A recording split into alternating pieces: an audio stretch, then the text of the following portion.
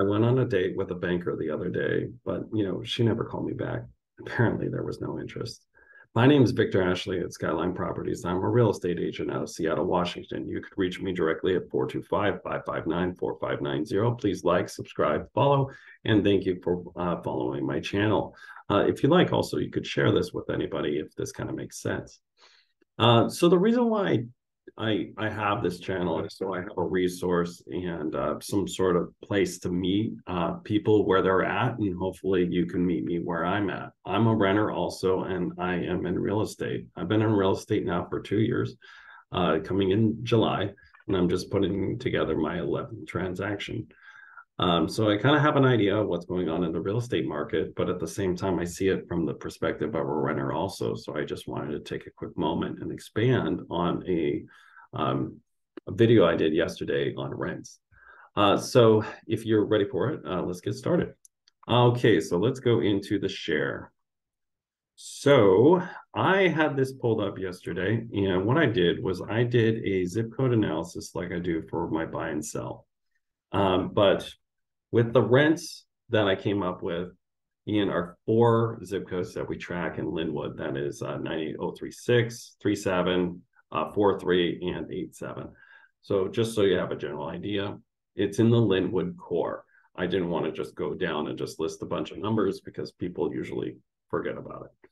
But what I did is I did the average rents for the Linwood core for the last 60 days of everything rented or available for rent in the area off of the MLS. So this includes single family houses as well as townhouses and condos. This does not include any kind of apartment complexes because that's not available for purchase by the general public. But the reason why I use the MLS for the rents is because this is also what's available to purchase. So when I did the zip code breakdown and everything like that, it was kind of interesting because I came up with almost the exact same house. So on the purchase side, what was available was a 1,700 square foot house with 3 beds, 2.5 bath for $716,000. On the rent side, what was available was a 1,711 square foot house on average, 3 beds and 2 baths. So almost the exact same house. Now the price difference on the two was one was being rented for $2,740, and the other one was available for purchase for approximately $716. And I just showed you my numbers, so I backed up my work. Now it's kind of interesting though, because when we looked at the rents, now you have an idea of what people can actually get on the market versus what they might theoretically what is out there. So let's actually kind of go into that real quick. But when I did the zip code analysis, and this is something that I've been doing for the last couple of weeks, is I went down and I found the average capita of what's available in the household income. So the average household income in each of these zip codes, I have them independently shown on the screen here, but they average to about $89,000 a year. So when I went into my rent calculator at $89,000 a year with low monthly recurring bills, it said that you can afford between $1,800 and $2,400 in rent. Now, when I got into our rent average, obviously, it was just above our rent average at 27. So now you know exactly where that is. So this is where rents are starting to become unaffordable also. But on the other side of that, what I found out was if you are using that $89,000 a year and you're trying to purchase and you're purchasing with an FHA on a 30-year loan with today's rates with an average credit scenario, and again, everybody's credit scenario is completely different, so I'm only using this as an example, you theoretically would only be able to purchase a house for $300,000 with today's interest rates.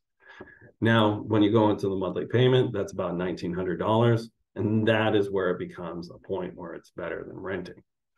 On the inverse, though, if you're to buy the average house in the area that's available to purchase right now in that Linwood area, you would need to have a household income of approximately $205,000 a year, a $60,000 down payment, 30-year fixed mortgage with today's interest rates. And again, everybody's credit scenario is completely different, and a low monthly rate, low monthly bills.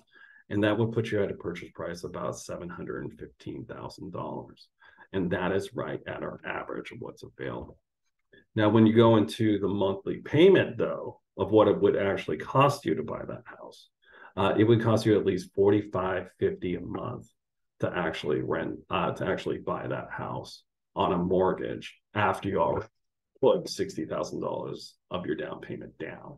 So this is where we come into an issue with our price. Our price to purchase is different than our price to rent. So as you can tell, our average rents are $2,700 in the Linwood area, but our average purchase price with an average mortgage right now is $4,500 a month. So that is 2/3 more to buy than to rent. And now that actually leads us to where we're actually at in the market, is people are being priced out from their purchase point. So the only way it can change is if either the interest rates go down, which they're not going down anytime soon, or the housing levels are going down. The purchase prices are going down. Now, I can't tell you if this is a buyer's market or a seller's market directly, because again, I'm just some guy on YouTube. I am a real estate agent in the Seattle market, and I do specialize in this area, but it's individually and it's very specific on each one. So I can't tell you if it's a seller's market or a buyer's market, but it sure as heck looks like a buyer's market right now. But the buyers that are available are not, there's less buyers available, but the ones that are on, actually in the market right now, they're having an issue because of the interest rates. So this is kind of where we're getting to that spot between, are you going to purchase and build equity, or remain at a lower rate, but you're not, you didn't purchase, you're not building any equity at all. So everybody's financial situation is completely different. And that's the reason why I'm actually having this conversation, because as a real estate agent, I'm priced out. I can't actually buy right now. So if that's kind of hard to even hear as a real estate agent. I can't purchase the houses that I'm showing you. So I was having a conversation with my buddy on the way in. He's like, Victor, why would you tell people that it's expensive to buy? It's because it's the truth, man. And that's the thing. I consult people every day. And that's the reason why I have this channel, is so you have an idea of what's actually going on out there. And if you have anything directly that you want to know in the Seattle market, just reach out to me or one of the people I recommend, and I'll be happy to hunt down the question and get an answer for you. If you have any questions, you can reach me at the number that I have in my description or an email. And as always, it was a pleasure working with you today, and I hope that you have a wonderful day.